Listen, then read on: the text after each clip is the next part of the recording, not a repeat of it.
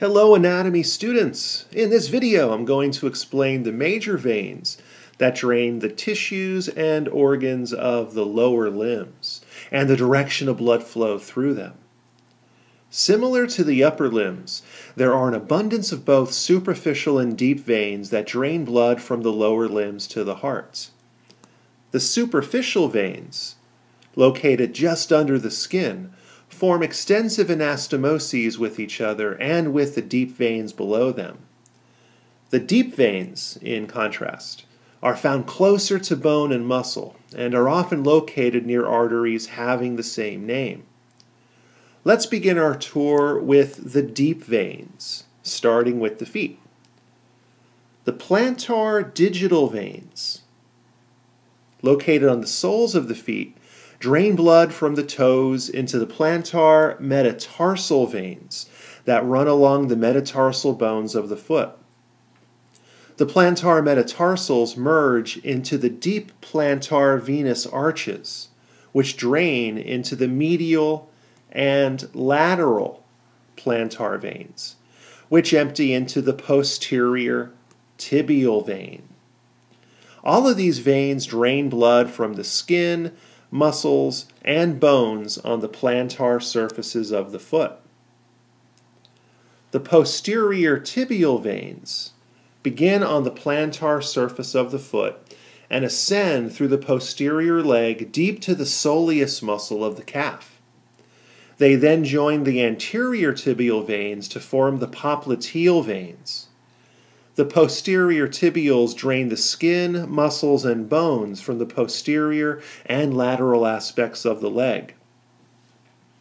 The fibular or perineal veins drain blood from the lateral compartment of the leg where the fibularis or peroneus muscles are located and empty into the posterior tibial veins. The anterior tibial veins originate in the dorsal venous arches, located on the dorsum, or top, of the foot, and ascend deep to the tibialis anterior muscle. They join the posterior tibial veins to form the popliteal veins. The anterior tibials drain the dorsum of the foot, ankle joint, anterior aspect of the leg, knee joint, and tibiofibular joint. The popliteal veins, located in the posterior knee, are formed by the union of the anterior and posterior tibial veins. The popliteals come to an end when they pass to the front of the knee and become femoral veins.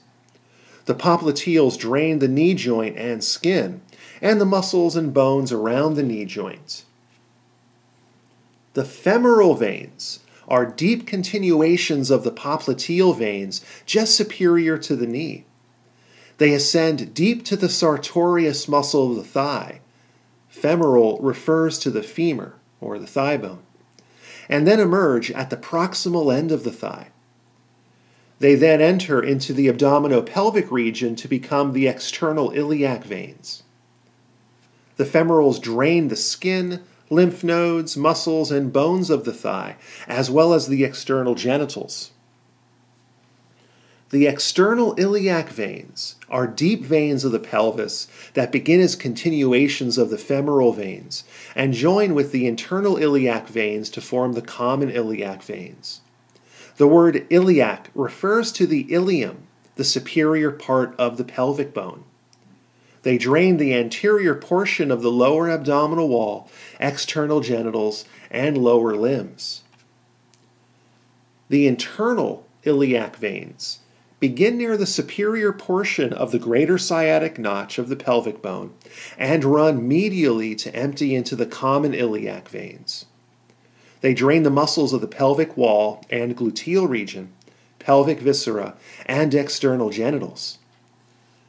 The common iliac veins are deep veins formed by the union of the external and internal iliacs near the sacroiliac joints.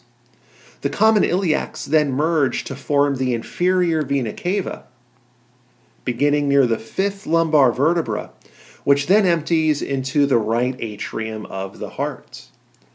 The common iliacs drain the pelvis, external genitals, and lower limbs. The superficial veins of the lower limbs begin with the dorsal digital veins, which drain blood from the toes, and then merge into the dorsal metatarsal veins, which run alongside the metatarsal bones of the foot. The dorsal metatarsals merge into the dorsal venous arch. These are networks of veins that enter into the dorsum, or top of the foot. The great saphenous veins are the longest veins in the body, ascending through the entire medial aspect of the leg just below the skin, from the dorsal venous arches of the foot to the groin. These superficial veins, the name saphenous means clearly visible, empty into the femoral veins at the groin.